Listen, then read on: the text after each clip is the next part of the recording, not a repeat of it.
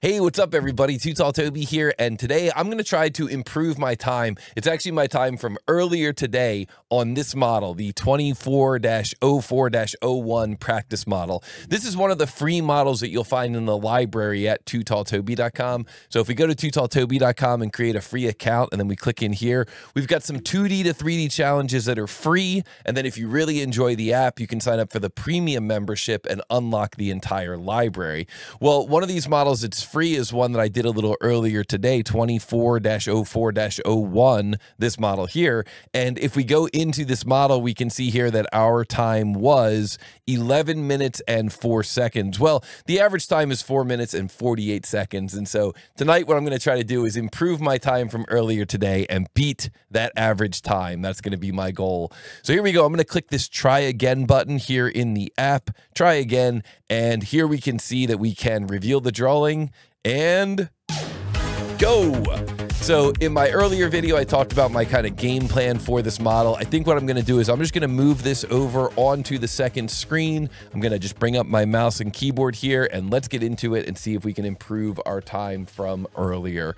So we're going to choose create document. I'm going to call this 24-04-01. I'll just call this GAGE base.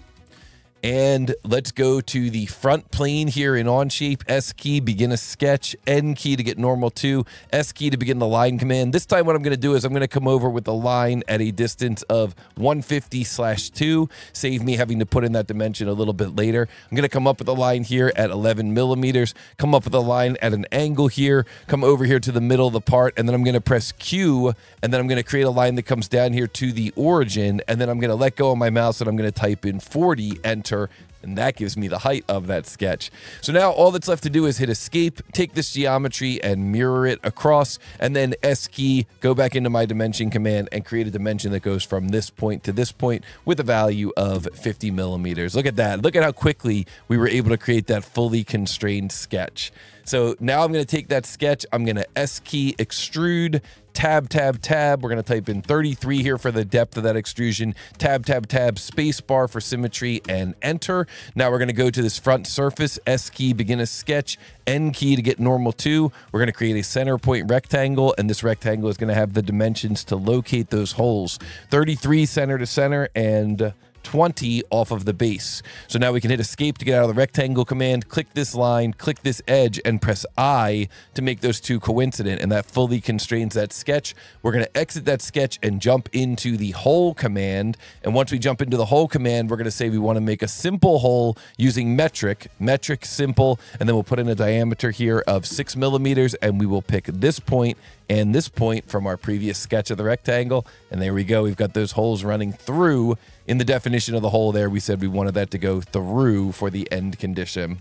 And so now for our final hole, we're going to make a hole up top here, right at the center of this face. And we're going to do that by launching the hole command, going to counterbore, metric counterbore. And then the dimensions for this thing are going to be 12, tab, tab, tab, tab, 22, tab, and 6, tab. And then for the location, we're going to use this button here, select mate connectors. So you click that button, go out onto this face here, and the mate connector will automatically pick up on the center of that face.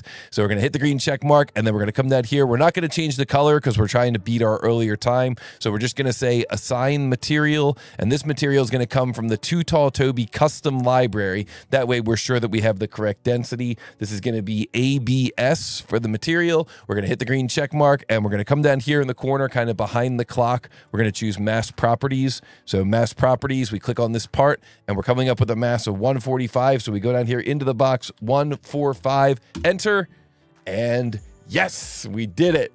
So we'll move this over here, and we see it says, congratulations, this answer is correct. But you already knew this as you have already completed this practice model. The correct answer is 145. This time our time is 3 minutes and 10 seconds. So we are going to update our previous submission of 11 minutes and 4 seconds to this nice 3 minutes and 10 seconds. I'm going to choose submit. And are you sure you want to proceed? And I'm going to say yes. And boom, our time is updated. We can see here now that our time is 3 minutes and 10 seconds. And so now the average time is 4 minutes, 47 seconds, and our time is 3 minutes and 10 seconds. And that is what we like to see.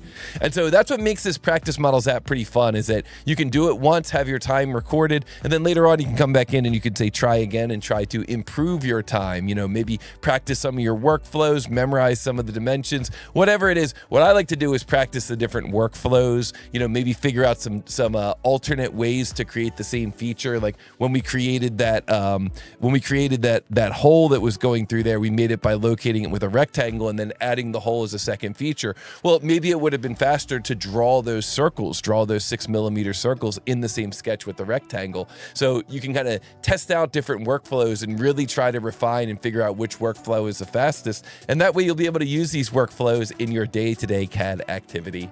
So if you enjoyed this speed run, be sure to hit the like button on this video. Be sure to subscribe to the channel. Let me know down in the comments if you have any questions or if you saw anything that you thought was pretty cool. And of course, be sure to join us on the Practice Models app over at tootalltoby.com. I'll see everybody in the next speedrun video.